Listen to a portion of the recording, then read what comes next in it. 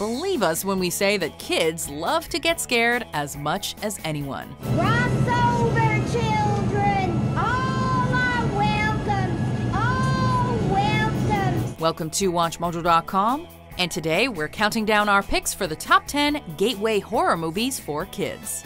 For this list, we're ignoring those films that feature sexuality and extreme violence, and are instead focusing on those films your parents reluctantly agreed to let you watch that got you hooked on horror. You can only see one thing at a time, and that won't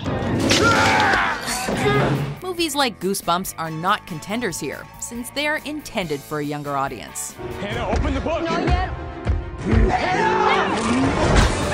Number 10. Poltergeist. The classic and iconic depiction of a haunted house, Poltergeist may be a film by Tobe Hooper, the mind behind the Texas Chainsaw Massacre, but it clearly takes most of its influence from producer Steven Spielberg. This house is clean.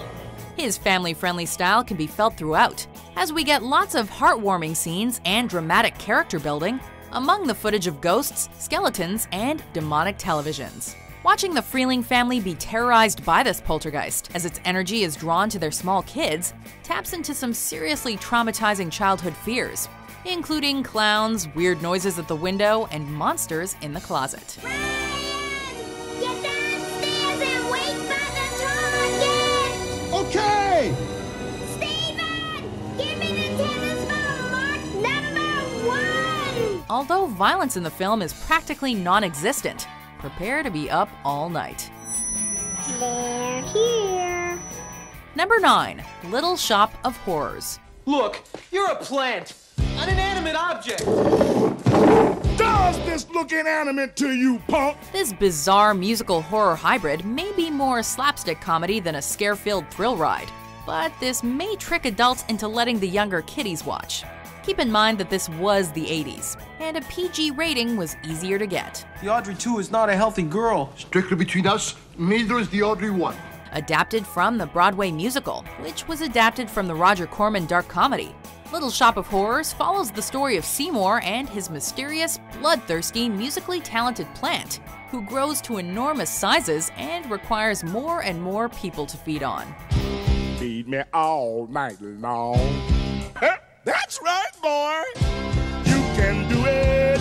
Feed me, Seymour. While most of the violence and sexy comedy is implied in hilarious musical numbers, this is still a classic monster movie. I don't know anyone who deserves to get chopped up and fed to a hungry plant. Number 8. An American Werewolf in London. Please, run! Another 80s horror classic. Seeing a pattern here? An American Werewolf in London finally delves into R-rated territory. All right already.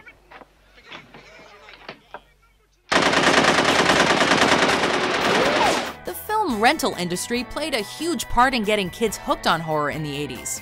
This entire generation of children had access to films like Friday the 13th and this werewolf shocker.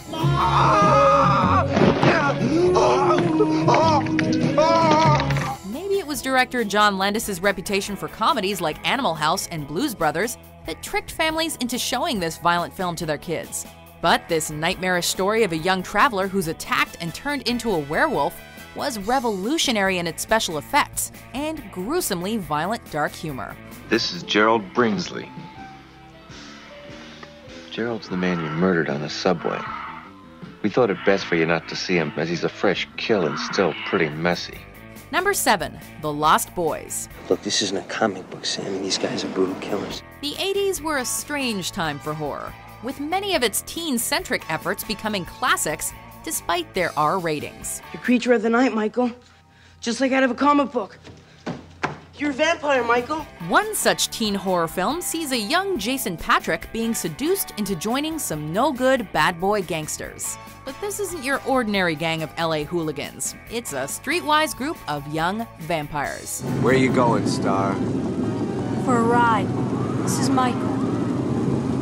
Let's go. The Lost Boys may have some over-the-top 80s violence, but it's clearly geared towards young teens. The majority of the film is shown from the perspective of preteens Corey Haim and Corey Feldman. And there's no shortage of teen heartthrobs who make an appearance, including a brilliant early performance by Kiefer Sutherland as the leader of the pack. Drink some of this, Michael. Be one of us. Number 6. The Sixth Sense. Mama? No. Dinner is not ready. While the late 90s were becoming oversaturated with increasingly violent and repetitive slasher films, breakout director M. Night Shyamalan brought the world a tense, calculating ghost story that revitalized the horror genre for a new millennium. I see dead people. With an 11-year-old protagonist, how scary could a movie be?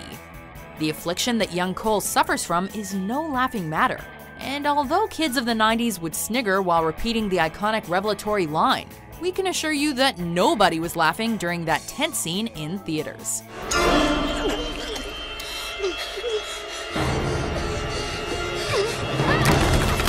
With the violence at a minimum but tension high, Shyamalan knew how to scare the pants off both young and old. They don't see each other.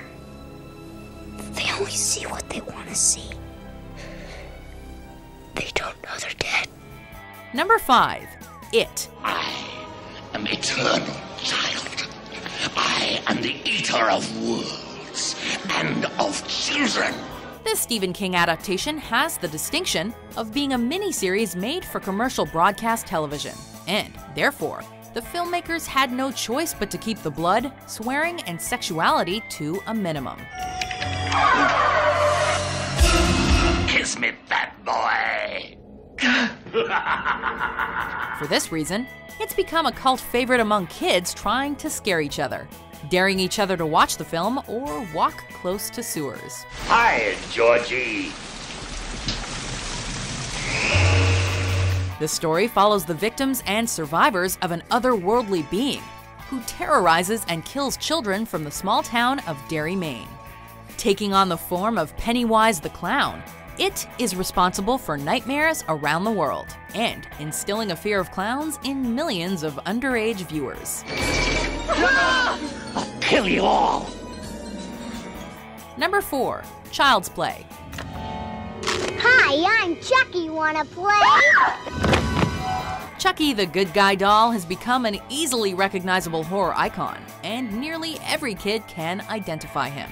These same kids can probably also identify the exact moment they were traumatized for life by this 1980s classic. Hi, I'm Chucky, and I'm your friend to the end. Heidi-ho, ha ha ha. Possessed by the spirit of serial killer Charles Lee Ray, Chucky seeks out a young, innocent body that he can transfer his soul into, and mercilessly kills anyone and everyone who gets in his way.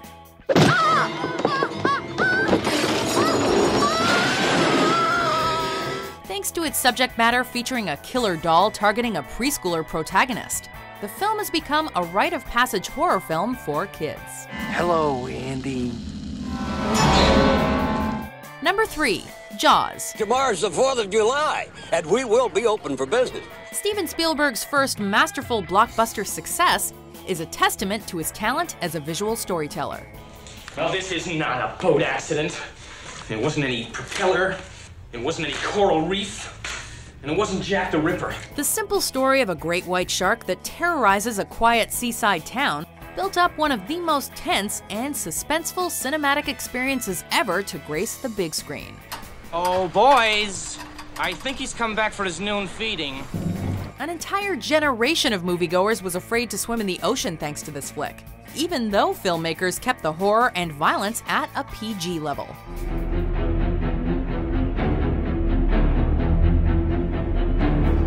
Instead of relying on gore, Jaws uses cinematography, music, and dialogue to create a film that has kids covering their eyes the second the theme music comes on. You're gonna need a bigger boat. Number 2. Arachnophobia. Itsy bitsy spider crawled up the water spout. Down came the rain and washed the spider out. Although the fear of spiders is not limited to young people, there's a childlike glee with which this throwback monster movie plays out. Come on, we live in the country now. It's time to work through this irrational, paralyzing terror. It's not irrational. Produced by Steven Spielberg, this dark comedy imagines what would happen if a large and deadly spider from another country ended up in a quiet little town. Large spider webs appearing in farmhouses overnight, mysterious deaths, aggressive jumping spiders. Don't bother calling the local exterminator. They won't be much help. Rock and roll. The film relies heavily on our natural aversion to the creepy crawlies, and successfully creates a feeling of nauseating dread without needing to resort to extreme violence. Never a moment's peace. Before we unveil our #1 pick, here are some honorable mentions. Jesus, here comes another one!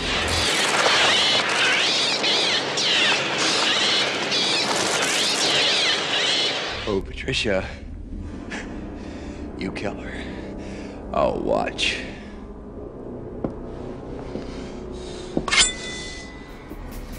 #1, Gremlins. What are they doing? We're watching Snow White. And they love it. Spielberg strikes again with another PG-rated classic of 1980s horror. His influence can surely be felt throughout the decade, and especially in the filmography of director Joe Dante. Although Dante created many horror classics that walk the line between family-friendly and adult dark humor, like Matinee and The Burbs, Gremlins is undoubtedly his best effort at a drive-in-inspired monster movie that teaches children a valuable lesson about taking care of your pets. His name's Gizmo. Giz? He's a Mogwai. Kids may be drawn to Gremlins, lulled into a sense of security by the cute, Furby-looking Gizmo, but they'll come out entertained and afraid of innocent-looking animals.